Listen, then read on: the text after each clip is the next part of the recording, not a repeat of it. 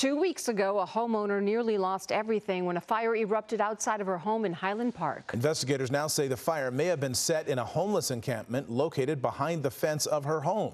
Eyewitness News reporter Christian Cordero joining us live now with more. Christian?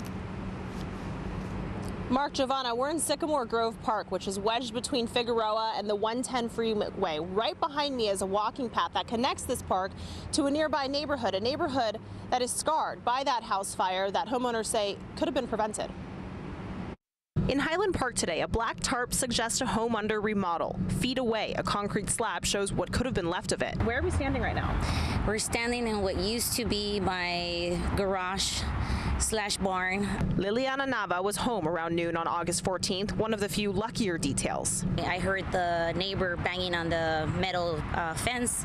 I looked out the window and she looked a little distressed. I ran down and she just said fire. The LA City Fire Department arrived fast enough to prevent it from spreading to the rest of the house, but the damage was done to the garage, her 74-year-old mother's bedroom, and the power line. To this day, they have no electricity. In 10 minutes, I just saw everything fall apart.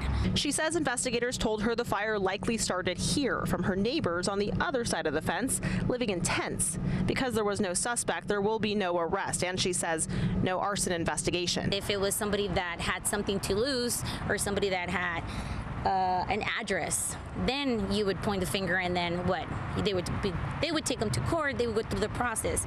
But because they're homeless, they don't care. The fire that damaged her property was the first of this scale, but it wasn't the first fire here or the last. She filmed this video Friday night showing one between a tent and her neighbor's garage. Says they've complained several times.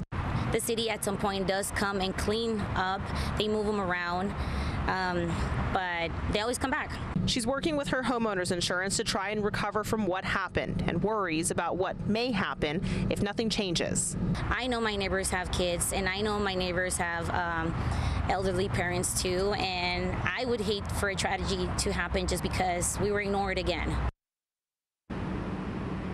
We reached out to the LA City Fire Department and Councilmember Eunice Hernandez's office, which represents this district. The LAFD says the cause of the fire is technically undetermined and without some other kind of evidence that they can't investigate it for arson.